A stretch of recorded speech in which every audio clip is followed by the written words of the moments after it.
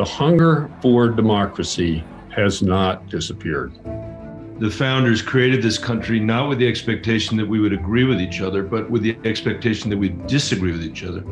Sometimes we never encounter anybody who thinks differently, so the echo chamber that we live in makes disinformation even more powerful. There is a fundamental contradiction in American democracy. There always has been. We are governed by a constitution which says all men are created equal, but for many people that rings false.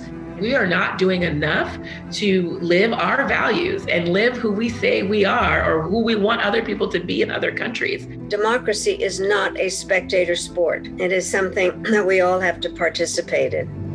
We need young people out there protesting, demanding for that change, but we also want young people to run for political office. We need to reserve institutional space or find a voice somehow, not just for young people who can't vote, but for people who aren't even born yet if we're going to really protect the planet.